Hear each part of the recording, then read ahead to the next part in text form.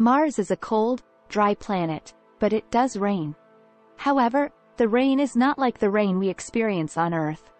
Martian rain is made up of liquid water, but it is so thin that it evaporates before it reaches the ground. There is evidence that Mars once had a much thicker atmosphere than it does today.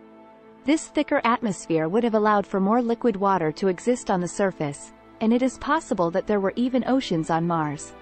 However, over time, Mars lost its atmosphere, and the liquid water evaporated.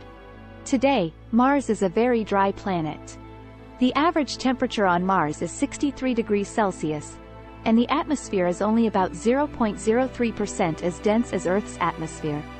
This means that there is not enough water vapor in the atmosphere to form liquid raindrops. However, scientists have observed that water ice can form in the atmosphere of Mars, and this ice can fall to the surface as snow or frost. It is possible that Mars could have liquid rain again in the future.